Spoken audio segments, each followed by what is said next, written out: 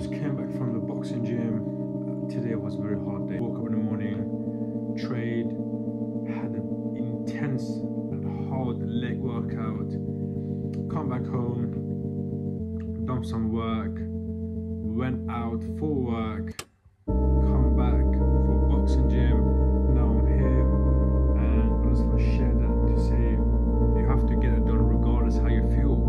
Don't let the day or don't let the thing that you think is hard drag you down or stop you from reaching a high level. Because I know the more work I do, the more result I'll get done. It doesn't matter if it's hard or it's easy, or get it done regardless how you feel. Today I was in the middle of my workout for my leg day, and I was going to quit. I was going to say, bro, it's so hard, I will go home. But I hold myself accountable, and I know I'm capable.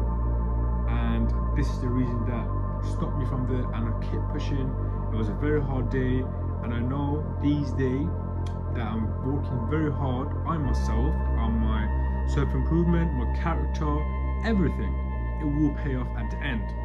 And I'll promise you that if you do the same, if you don't let the hardness, or if you don't let hardship or the life stop you from reaching the high level, at the end will pay off. Trust me.